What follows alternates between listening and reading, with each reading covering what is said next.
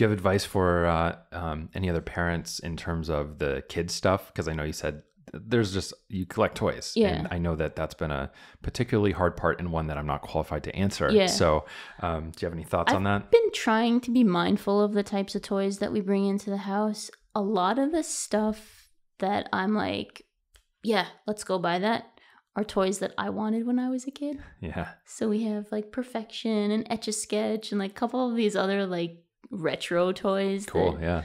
But I'm trying to also focus on toys that have some sort of benefit. So like Perfection is motor skills, and same with Etch-a-Sketch, hand-eye coordination, just trying to be mindful about that. I'm also trying not to do things with a lot of little pieces. Like Legos are the only thing, because otherwise it's such a beast to clean up. It was just his birthday, so he asked for a couple of things. One was like a logic game.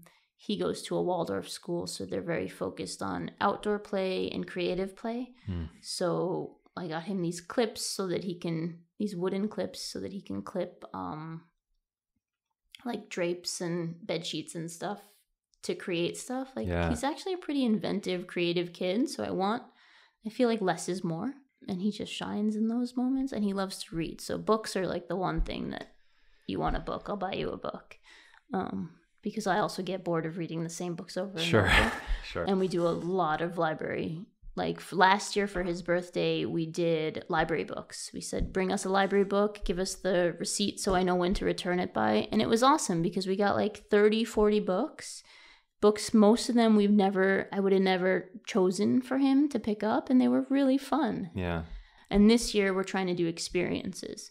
So I set up a website with different things and activities here in Minneapolis, and you click on a picture, and then the parent can send me an email saying like, I want to go to the library with you and Yash one day.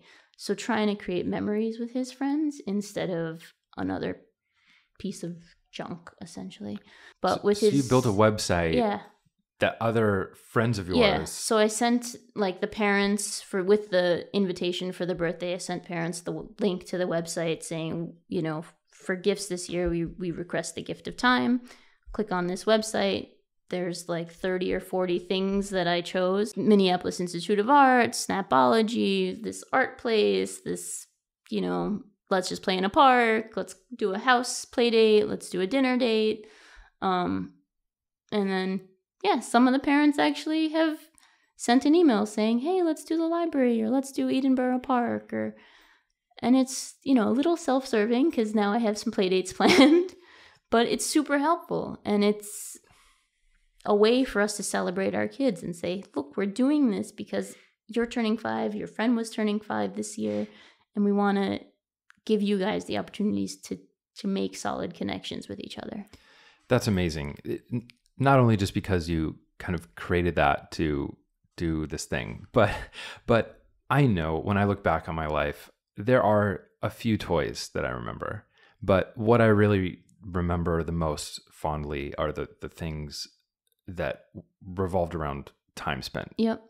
And by things, I don't mean things at all. I just mean the people. moments, the time, the experiences as a kid. I just did not care about the quality of place we were. All these things you go back as an adult, you're like, wow, this place is not that nice, but you just don't care as a kid. Yeah. None of those things matter. And you go do this thing and it's just everything. Yep. So that's really cool. And I just encourage people to just try to focus things around those experiences, because that's what kids remember, at least from my own personal experience, having been a kid.